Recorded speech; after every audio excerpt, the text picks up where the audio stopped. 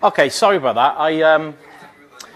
I had to reset my password over Easter, and I can't remember what it is, so it took me ages to log in. Sorry about that. Connor, when you're ready. No? We'll finish your conversations, up to you.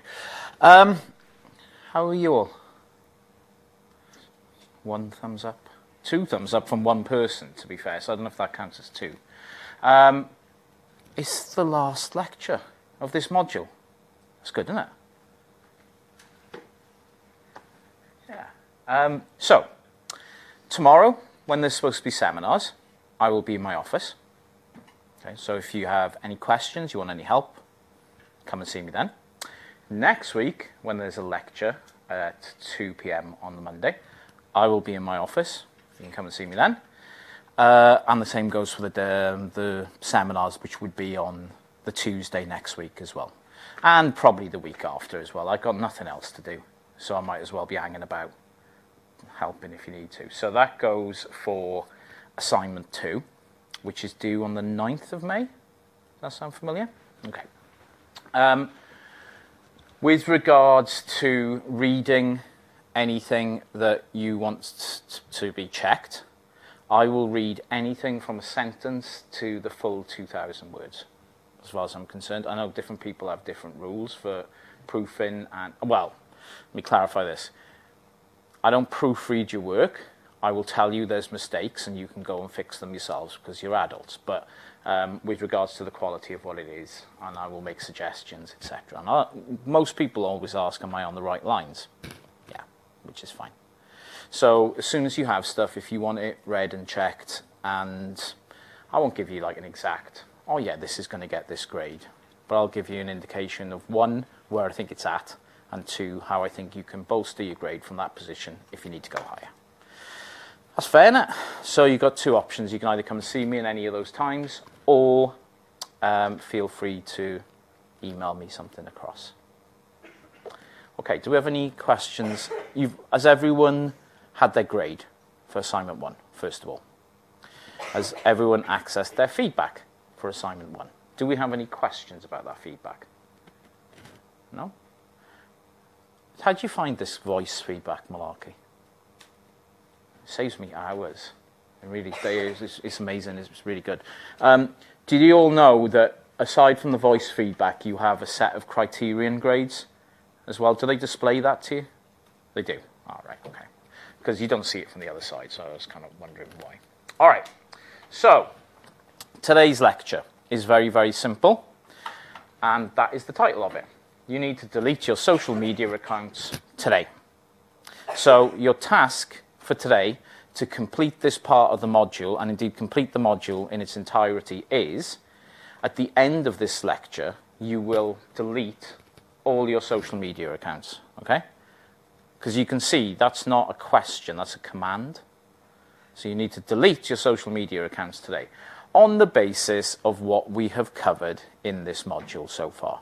My recommendation is, and having marked all your assignments and looked through them all and assessed how you feel about your social media use, my only recommendation could be that you all need to delete your social media accounts right now.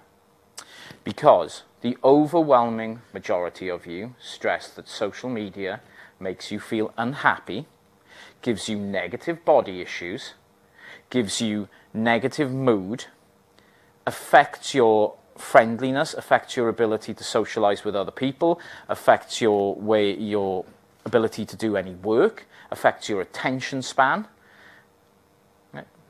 It's bad for you. It's quite clearly, you know, I'm a doctor, right? But I'm not the kind of doctor that writes prescriptions, unfortunately, because if I was, that would solve a lot of problems in my life as well, because I could just write myself prescriptions, but never mind. But I am, nevertheless, a doctor, so I can make a diagnosis here. You're all sick. Okay? Now, you're all social media, some of you, from the basis of your assignments, are sick in different ways as well, and you probably need help that I can't offer you. But some of you are sick because you use social media. That much is true. You have outlined that you feel unwell. that you would like to be something else, that you would like to feel another way, but you feel unable to do that because, I don't know, you're addicted. Addiction's an illness. You know that? You know, like if somebody's an alcoholic, you don't say like, you know, well, you used to years ago, but you don't anymore say, that's your problem, fix it. Just recognise that that's an illness. How many of you in this room said you were addicted to social media? You know, an addiction's not a good thing to have, he says, puffing on one of these all the time. But, you know, don't be like me, for fuck's sake, all right? So, my only, you know, advice to help you all get better is this. You need to delete your social media accounts right now. Now, who is going to tell me why they're not going to do that? Because while I'm giving you really good sound medical advice here, none of you are going to do it, so tell me why not. It's an important communication tool. Is it?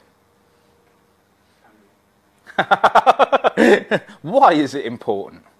Well, Henry Jenkins says that. Henry Jenkins, that fucking hack.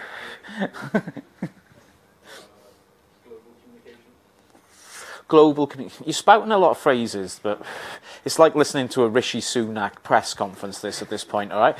There's a lot of things being said and nothing actually makes any sense. But I try and elaborate on this, okay? I'll give you a second. Anyone else? Why aren't you going to do it? Because? Well, if you were addicted to heroin, would you stop?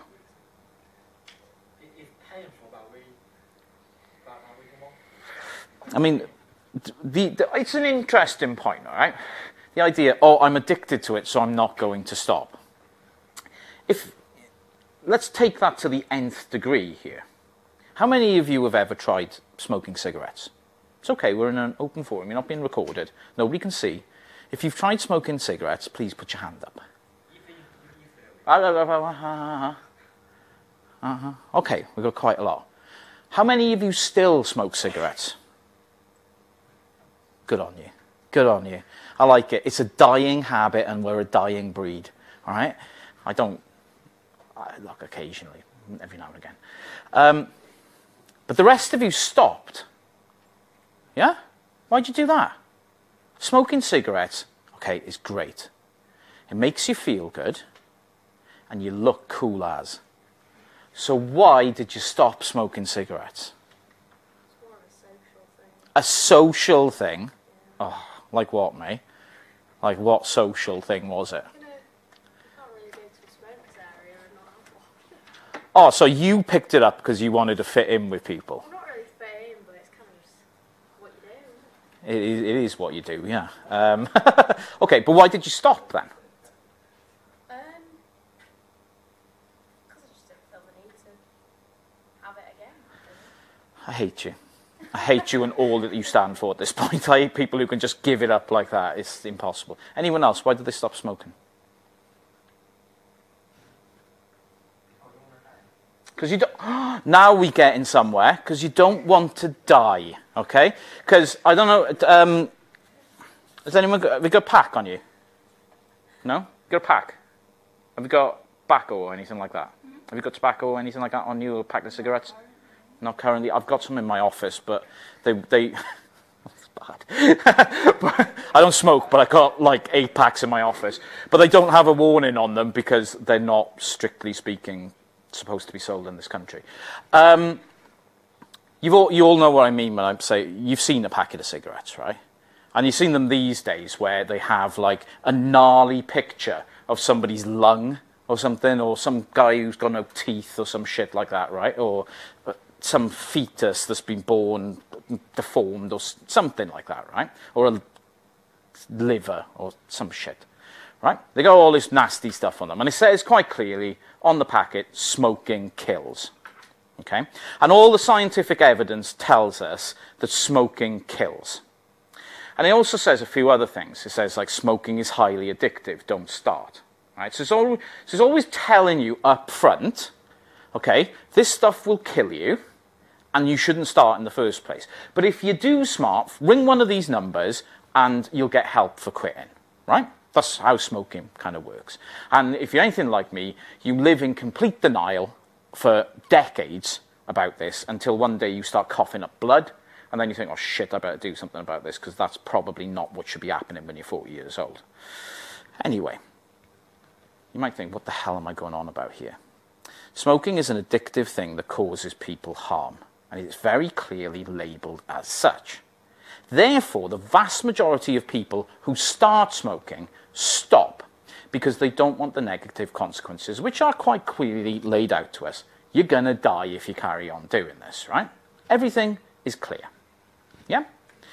So, we have social media. And I am giving you the public health warning which you have provided. I'm not making this up.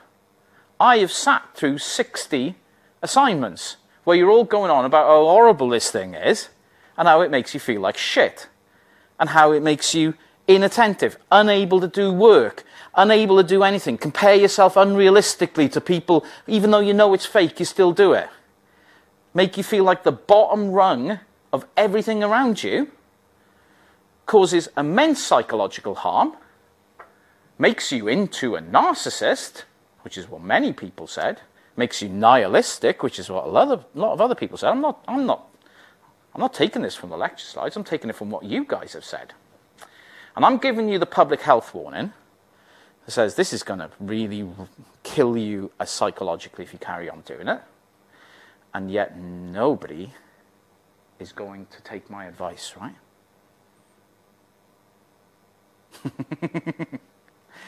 See, if this was a drug, they'd ban it. It's that simple. If you look at the overwhelming evidence of psychological damage and ill health that this medium causes, it'd get banned.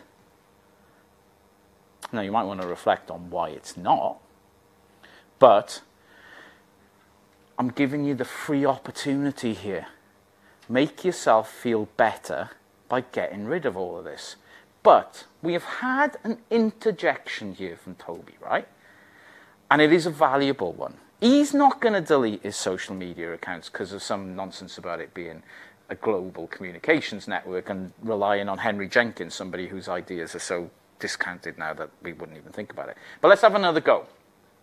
Why then, my friend, will you not delete it? Well, I'm still on my first point, you know, like... Okay, well, yeah, well, let's flesh that out then. Maybe not Henry Jenkins, but like Anthony Giddens, maybe. And what did Anthony Giddens say? Isn't he the global village? No, that will be Marshall McLuhan.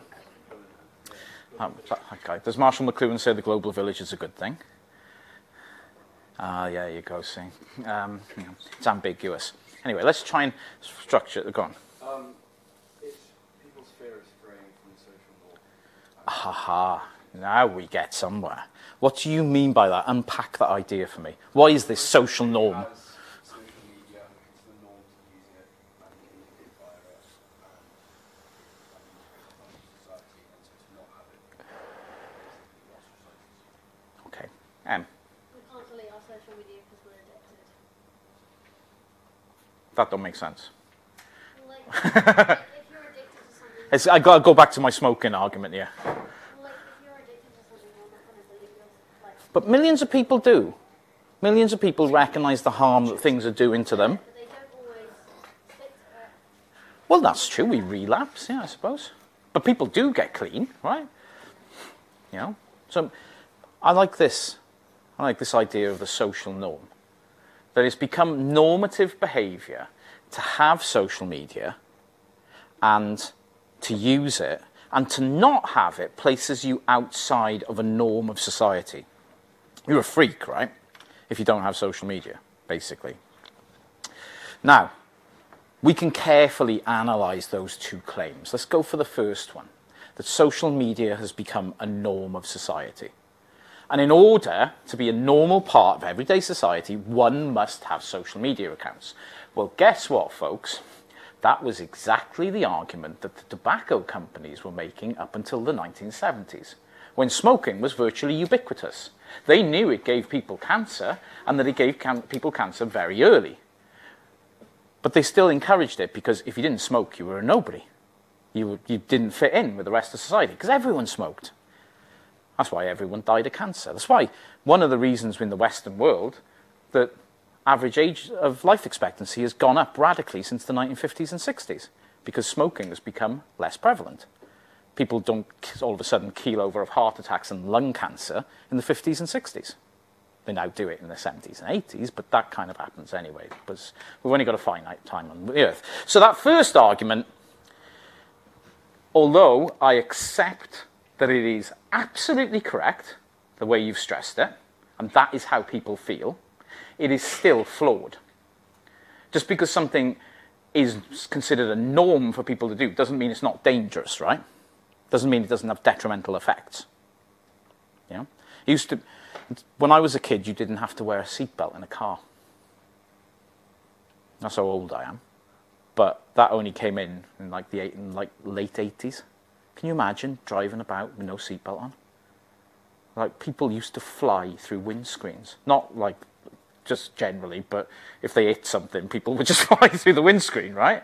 And then they thought it was a good idea to have a seatbelt. I remember being in the car when I was a kid with my dad, who drove like a maniac, and there weren't any seatbelts in the car. The car didn't have them fitted. I was like, this is normal, right? So just because something is accepted as a norm does not mean that it's a good thing.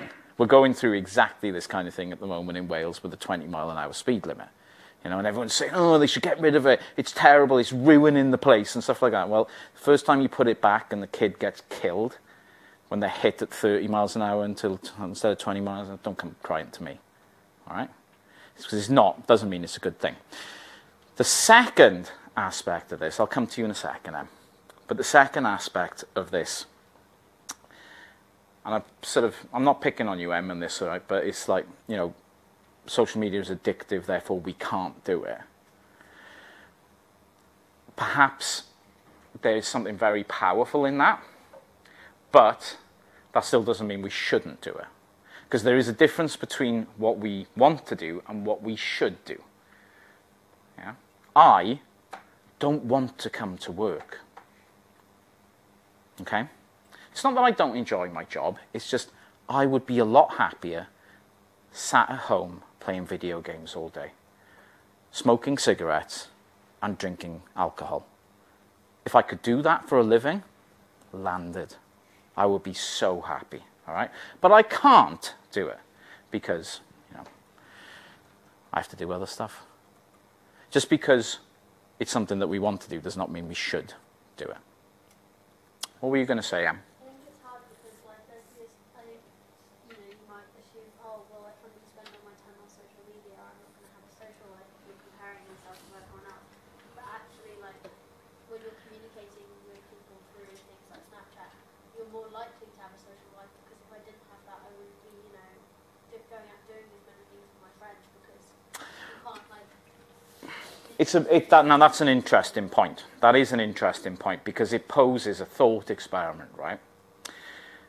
I've said at various points in this module that you guys are sort of social media generation, right? You don't know a world without social media. Had social media not been a presence in your life ever, do you then think that you would be able to socialise with people without it? Yeah, I think so, because if you look back to pre-social media, I'm sure people would just go and knock on their friends' doors and go and hang out, but that's just not something that happens now. That's pretty much how it happens, yeah. Yeah, like, you message someone asking, do you want to do this, and whether you can or can't, you go and do them. Is it scary to just think about going and knock on somebody's door to see if they're there? Social anxiety on you lot. Seems kind of normal to me, but there you go. It poses this interesting thought experiment to us. What if you had never experienced social media? How would you have socialised with people? I could have a fairly good guess at that. You would have socialised with people who live near you. in your immediate vicinity, with people who you spent time with on a daily basis at school, college, university, anything you did after those things, you know? Other family members, extended family, etc. That's kind of how socialization worked prior to social media. You know, you went and you kind of knocked on someone's door, and if they were in, they were in, and if they weren't in, you were fucked. You know, you have to spend time alone, reading poetry and developing character and shit like that, right? So, there could be a world without social media. There could be one. We still have this social norm that says we all have to have it. But if we all did this right now, we could have something different. Perhaps something healthier. You know? It's entirely possible. I've said it more than once in this module. If everyone deleted their Instagram account today, and I mean everyone on there, what would happen to Instagram? It would go bankrupt. Yeah, it would instantly go bankrupt. Because the entirety of that platform is the people that use it. There is nothing else. That's all that exists, is the people that use Instagram. So if everyone stopped using it all at once, that's what would happen. And indeed, we've seen this happen in the past. Social media has undergone periods where entire platforms have absolutely disappeared. So the platforms I remember emerging in the early 2000s, Friendster, disappeared. Bebo, completely disappeared. MySpace went, totally. Because people just deleted their accounts. It got to a critical tipping point where it was like, right, there is no network anymore. It doesn't exist. There's no one using this anymore. There's no traffic. It's gone. And it disappears. So we could quite easily change the world if we wanted to. But I accept that I have not really put forward a conclusive argument for doing this yet. So I am going to use somebody else's argument today. Or somebody's 10 arguments yet. So, to frame what I'm going to talk about today, let's take away some of the main points of this module. What have we talked about? We've talked about the idea of social media fostering a participatory culture, and I have repeatedly and conclusively demolished any notion that there is a participatory culture on social media, because it's not participation if all you're doing is being exploited. All things that go on social media are unpaid labour, and there's a fascinating element to this, and he's here right now. Do you get monetized? Yeah. Why not? Not big enough. Not big enough. But you're bigger than, you'd be in the top like 5%. And you don't get paid. That's crazy. That's crazy talk. Somebody often says to me, oh yeah, you know, you always talk about exploitation, like, but what about those people who get paid? You know, what about influencer culture and people who get paid for their content and stuff like that? That is like 0.001% of users on social media platforms. And no less, those people who do get paid, they don't get paid all the money that they make. The network makes more than the person. The platform always wins. So if you are in a position where you are getting monetized, I can guarantee you're getting screwed, because they're taking more than you're actually earning for them by several magnitudes of order. So the social itself has been remediated, which links to a number of these points. And indeed, we can't conceive of the social without social media anymore. This does lead to new forms of expression of the self, which a lot of you looked at in your projects for assignment 1 with regards to how you present yourself in different ways on different platforms, for example. How, for some of you, that's a very positive thing, but for some, it's really not. The concept of privacy itself has been entirely altered in that we now accept on a very basic level that we have no privacy, and explain it away in sentences like, oh, I don't care if they sell me adverts because I'm not going to buy anything anyway. That is the most common response to when I point out to people that they are being fundamentally exploited on social media. And you know what? It's nothing to do with adverts. It's nothing to do with the adverts that you see. It's to do with the entire content that you see over a long period of time that pushes your attitude towards certain things. That's what it's about.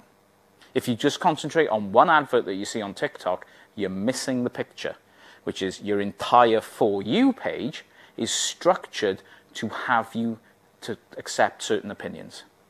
That's what actually happens. Any alternatives to social media are very, very difficult, and alternatives to established platforms are. Emotions are now subject to the logic of social media, and many of you explored this idea in your projects, that you get highs and lows on the basis of what you experience in your flows of information. We're undergoing a shift from communication to entertainment. So those who have said communication is really important here, I want to emphasize that social media is becoming less and less about communicating with people and more about consuming content. It can't be better exhibited than with TikTok, which is very little about communicating with other people and much more about consuming content. And kind of Instagram is always like that a bit, but it's less of a stranglehold than TikTok puts on us.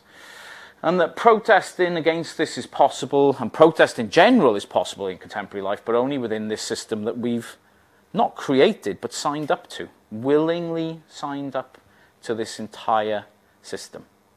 So this gross leviathan that's dominating our lives and making us feel like shit, the worst point of it is we all said yes. You saw the terms and conditions, didn't you, when you downloaded the app and you didn't read them?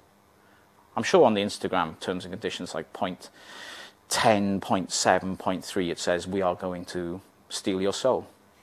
I'm pretty sure it's in there, but but nobody ever gets that far down, unfortunately. There is definitely somewhere on the YouTube ones they're going to turn you into human centipede at some point. It's definitely done in that one. Okay, so obviously we've talked about other things as well, but that's a fairly good adjournment of what we have been talking about. So, how am I going to structure my argument that you should delete this? Well, in the greatest traditions of academia, I'm going to steal someone else's argument. So, Jaron Lanier in 2018 released a book called, unsurprisingly, 10 Reasons for Deleting Your Social Media Right Now. That book is in the reading folder on Canvas. You can download it. It's fairly easy to read through. It's an evening's read, at most 2 hours, perhaps tops. It's a really short book, and it's really, really straightforward. I'm going to distill Lanier's book into the rest of this lecture. So I'm going to go through each of the 10 arguments in turn. But we can sum up Lanier's argument in this. He's talking directly about Facebook here, but Facebook's just a placeholder.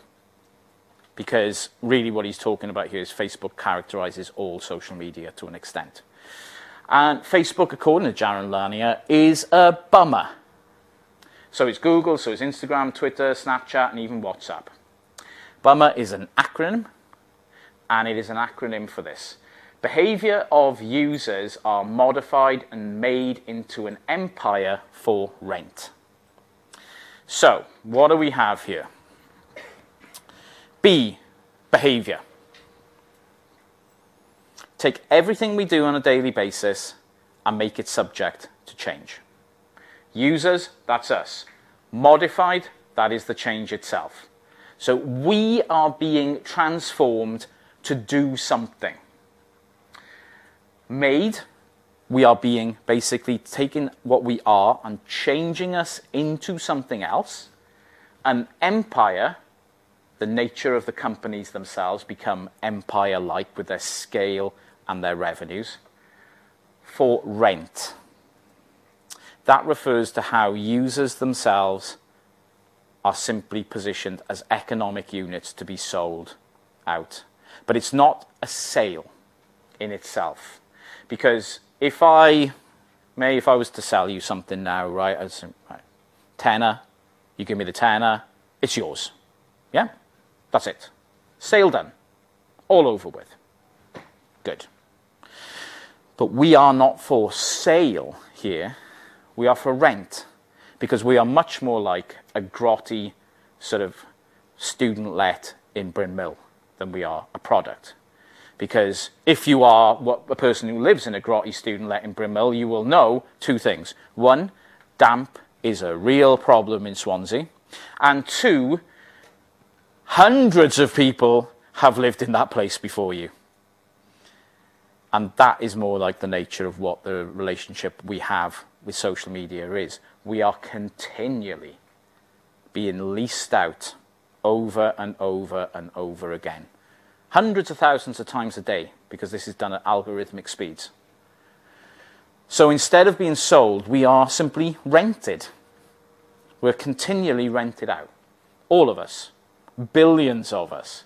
Every second of every day. That's kind of grim, right? Now, that's the fundamental basis of what Lanier says is the problem with social media and why we should get rid of it straight away. So, let's have a look at his arguments. What do we have here? Oh, that's backwards, not forwards. Just to flesh it out a little bit further. When you use social media, you are not a customer, you are a product. I think that's something that I've been able to establish fairly conclusively over the period that we've been doing this module. So people are paying, basically, not to sell products to you, because that's too simple. That's the old way of doing things. That's the old media way of doing things. Instead, people are paying to manipulate your behavior on the basis of statistical probabilities that you cannot see and indeed they cannot understand. Companies are not paying to put adverts in front of you because most of us really don't respond well to that. Instead, they're paying these organizations like Meta, Google, etc. to manipulate us, to make us more pliable to the products that are being offered, to continually push us in ways that we don't understand in order to make us do things. Now, nobody needs to know why you're more likely to buy X or vote Y if you've just seen a cat video or a news item. But mathematically speaking, you are, so that's what the system will show you. If a political party goes to Facebook and says, I want people not to vote for me, but not to vote for the other person. Okay? So imagine now you've got an election where there's two options. Okay, you've got person X and person Y. And person X goes to Facebook and says, what I want you to do is to stop people from voting for person Y, because that will mean that eventually more people will vote for me. I don't want you to make people vote for me. I want you to stop them from voting for that one. Okay? So it will tip the balance so that I win. Okay? That company sets to work on this. Now, for some people, a direct approach will be good. We'll just have a load of crap about how person Y is a complete piece of shit, right? And that will put people off. But for a lot of other people, it will be about a constant stream of manipulative information which over time will push them into a position which makes them more susceptible to not vote for person Y. It will not be direct, but nevertheless, it will be a constant stream of information which is designed algorithmically to make it more likely that that person will execute that behavior. You might think, Leighton, that's fucking crazy. What are you talking about? That's never happened. That is the story, my friends, of the 2016 US presidential election. I have not made that example up. That's what happened. Trump's team and people working on behalf of Trump went to social media companies and explicitly said, we don't want you to put adverts out encouraging people to vote for Donald Trump because it won't work. Because people hate Donald Trump. They're not going to do it anyway. But what we want you to do is to stop people from voting for Hillary Clinton. If she doesn't get enough people who would normally support her to actually support her, then we can win. And that's exactly what happened. Trump didn't win because he was more popular. In fact, he lost the popular vote anyway. But through specifically targeting individuals in swing states in the United States, there was an encouragement not to vote for Hillary Clinton. Not to go and vote for Donald Trump. There's no evidence that anything on social media helped Donald Trump get more votes. But what did happen was that the expected turnout for Clinton was way less in places like Michigan and Pennsylvania. 15, 20% down on people who had voted for Obama in the previous election, because they simply encouraged people to not go out and vote for her. So enough doubt that people decide, well, I'm not going to vote for the other one because he's crazy, but I'm not going to vote for this one as well because that's just an endorsement of whatever crap I've just seen about her. And you do that enough times and you can tip the balance. And that's exactly what happened. So this makes it very difficult different from traditional marketing, which companies try and persuade you to buy X or vote Y, because it'll make you safer, cooler, richer, sexier, whatever, right? Usually, with traditional marketing, you put together some kind of marketing mix, and you guys know more about this than me, by the way, because you've done modules on it in uni. I don't care, all right? But you usually, you have a nice image and a nice strap, you know, all this shit, right? And the marketing mix and, you know, all this crap, right? And then you go and sell it. This is not how it works here. Instead, you're trying to change people's behavior entirely to do different things. So Facebook and Google work by manipulating your emotions, information networks, friendship, communication, awareness of news, and social behavior in order to make it statistically more likely that you will do a particular action, like buy something. This is kind of, this is the point of this module where I have to be honest that we're teaching students entirely the wrong thing in this university. That, you know, how many of you do PR as a subject? And you've done PR modules. Yeah, most of you, I would think, in this room. We should not be teaching you that stuff. We should be teaching you this stuff. How to manipulate people algorithmically. Because that's actually how the world works now. The old-fashioned stuff is just window dressing. This is how things get done. Of course, that would upset a lot of my colleagues whose job it is to teach you that stuff, but then I don't see them sitting in here, so fuck them. All right? And at the end of the day, this is actually what people who work in PR and marketing need to understand, that it's not about the product anymore. Yeah, sure, the traditional way will get you so far, but actually what you need to do is manipulate people on a much different level, and that actually gets results in a way that nobody could have dreamed of, you know. In the past, Edward Bernays would absolutely shit himself if he saw what we can do today with emotional manipulation on this kind of system. So, these are all reasons why we should get rid of social media. All right? You are being manipulated. Your very concept of free will is being taken off you by the things that you use every day, but by your own admittance, you don't like anyway. Because it makes you feel shit.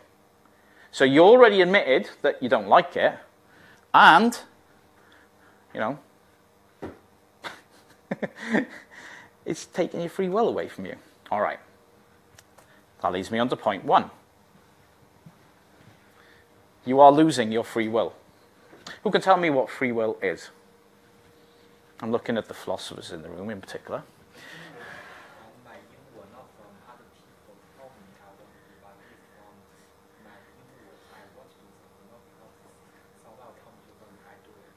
Okay, that's a fairly good understanding, I think.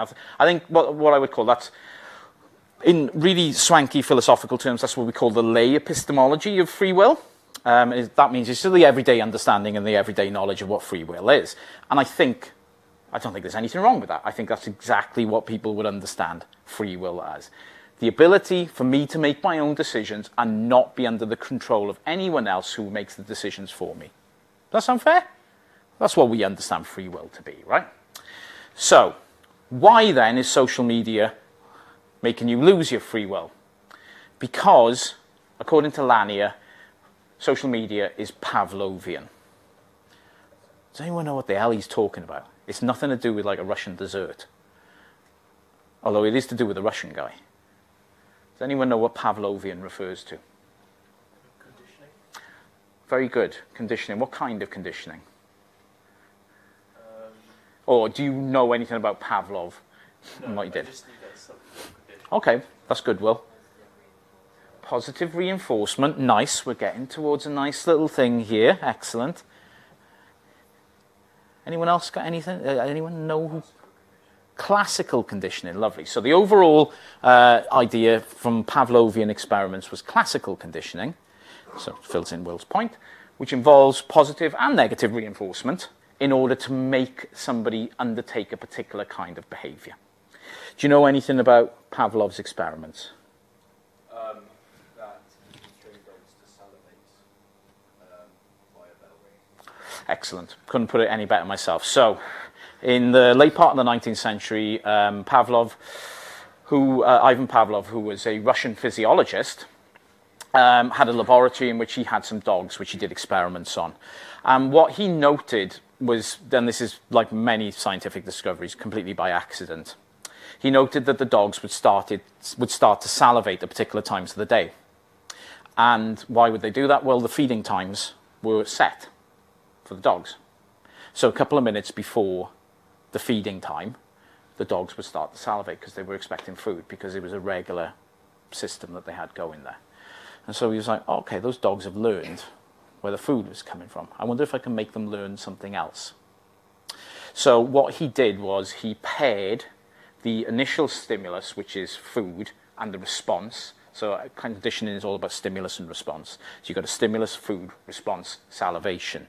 And he paired the initial stimulus, the food, with another stimulus, the ringing of a bell. So every time they were fed, or the food was being prepared, a bell would ring.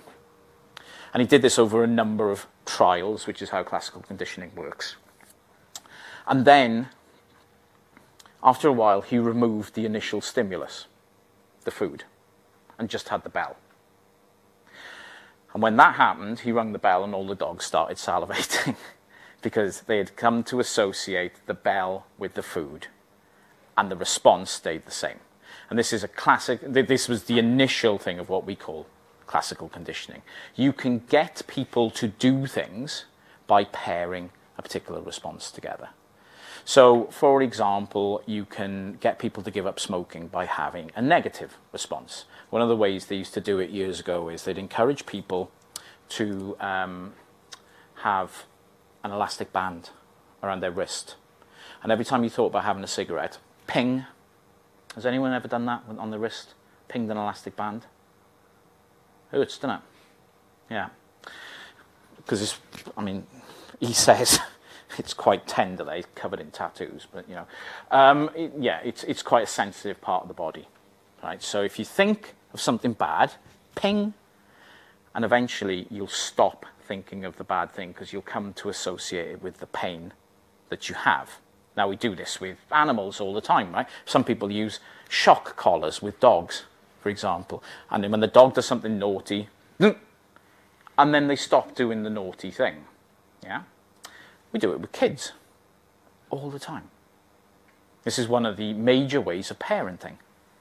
You know, when you're a small kid, you know, fortunately they don't do this version anymore, at least not in Wales where it's illegal, but like when I was a kid, and I was terrible as a kid, right, because I'm not all there, am I, you know. I used to think it would be an interesting experiment when I was like 2 or 3 to drink bleach, for example. I would have thought that's a great idea. Like, I see this stuff going in things and it cleans everything. So if I did that, my insides would be clean. I better drink some, right? And my mother would stop me from doing this by screeching at me at such a high volume and pitch that I would go deaf in a year, right? Or she'd smack me around the head or something like that. Pairing the original behavior with a response that isn't desired. Then you get to secondary school. You know, I would do a lot of undesirable things in secondary school and I would automatically be given detention, right? 212 detentions in 5 years of secondary school. What a record. What a legend. 8 weeks a fucking year in detention. Unbelievable. Anyway, that didn't quite work, unfortunately, for the school or for people I had to be in school with or teachers or school counsellors. But the desired thing is, you pair something with a negative response, and you are less likely to do that in the future, right? Now, what Jaron Lanier says is, this isn't necessarily the negative aspect of social media that he's talking about here, more like, why we get addicted to it. We have become like Pavlov's dogs, effectively. Social media prompts you to do things by triggering responses that you are entirely unaware of. Now, largely what he's referring to here is the dopamine hypothesis that I put forward in lecture 3 or 4, I think. The idea that social media taps into the neurolimbic system in a particular way and prompts us to have small bouts of dopamine release, which we find very, very nice, basically, and we find lovely, and we want more of that, so we keep doing it. In effect, we have become Pavlov's dogs because we associate the process of clicking on the app, going onto the page, scrolling, finding something we like, and then going on to the next thing, and that shallow sort of reward mechanism that we're given, we have come to sort of trust that. We have come to think, yeah, that's nice. We don't even think about it anymore. Our behavior with regards to social media is completely unthinking. Because the key thing about classical conditioning, as Pavlov discovered it, and others afterwards, is it's not conscious. Those dogs weren't thinking about the bell. They were just acting on animal instinct. You get told often enough about drinking bleach as a kid, you start to forget about the idea of drinking bleach. And believe me, as a homeowner now, I have several bottles of bleach, and it does not occur to me to drink them. I'm fixed, effectively, because I've been classically conditioned not to drink bleach. Good job, Mum. That was cracking life lessons imparted then. Some of the other life lessons not so good, but that one worked. This is the Lanier quote on this. Who would trust a hypnotist who is working for an unknown third party? Apparently billions of us do. We're all signing up to something where we're being hypnotized into doing things on the behalf of somebody else entirely that we don't even know. We have no idea who's paying for these things. We have no idea who's after us. And we're all signing up for it, and we're all happy. Good job, everyone. So the first reason you should delete social media is to restore your free will. To get away from companies who would manipulate you in order to sell you things. And to make your own decisions. And to exercise being a human being. Because if we don't have free will, then maybe we're not really human at that point. Should we have a break for 5 minutes? Lovely. It gets worse, by the way, all of this. It gets darker than this.